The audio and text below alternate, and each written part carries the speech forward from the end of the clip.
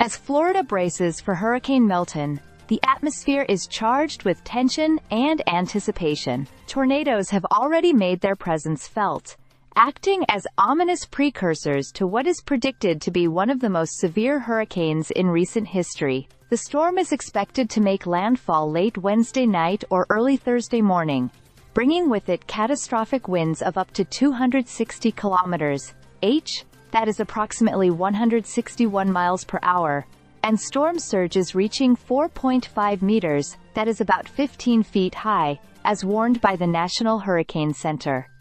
Residents in Fort Myers have already experienced the ferocity of the storm as a tornado touched down, causing significant damage, uprooting trees, and leaving many without power. The situation has escalated to such a degree that Florida Governor Ron DeSantis has urged residents, especially those along the western coastline, to evacuate immediately. With the clock ticking, the call to action has become urgent. As Hurricane Milton closes in, officials have labeled it an extremely dangerous storm, with President Joe Biden describing it as potentially the worst hurricane to hit Florida in a century. In the wake of the previous Hurricane Helene, which already wreaked havoc across the state, the entire Florida peninsula is under watch.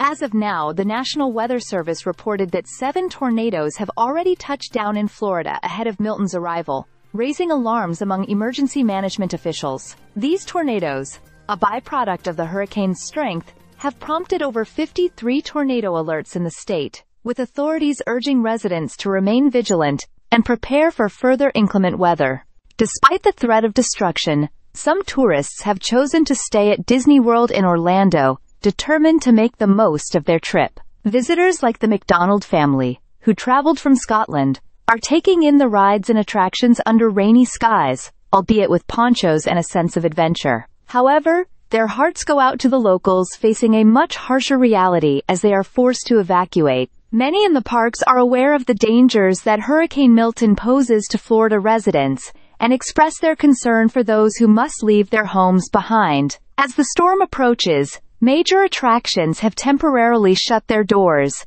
and thousands of residents are taking refuge in shelters set up by the state. Over 30,000 people have sought shelter, with authorities ensuring accommodations are available for both people and pets. The situation is dire, with reports of essential supplies being rushed to affected areas, including over 20 million meals and 40 million liters of water. With authorities in high alert, the message is clear.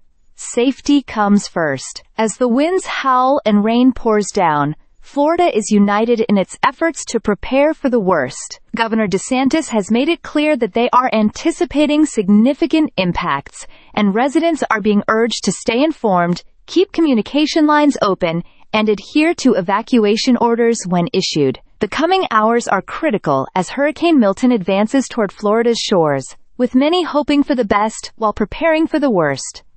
As we watch this evolving situation, it's essential to remain alert and supportive of one another. Communities are banding together to help those in need, and we must remember the importance of staying safe during such unpredictable weather events. The potential for devastation looms large, but the resilience of the people of Florida is equally formidable. Let's keep everyone affected in our thoughts as they navigate through this challenging time. Stay subscribed for more videos.